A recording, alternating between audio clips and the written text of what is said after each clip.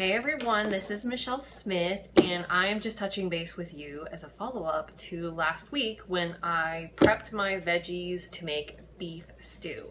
So if you remember, I had celery, carrots, and onions, and I put them in one container, but then I put my sweet potatoes in a separate container and I filled it up with water so you can see the water. And many of you were skeptical that they would still be good, but putting it in water made them still nice and hard and crunchy. They're not soggy. They're perfectly fresh and ready to go. I'm just going to drain this water, dump them into my crock pot, and we are good to go for beef stew later tonight. So I just wanted to show you this little tip that even though I prepped these last Sunday, they are still fresh, they're ready to go. They're nice and crispy, so they're gonna cook really nice all day on low in this crock pot, and we're gonna have some delicious beef stew tonight.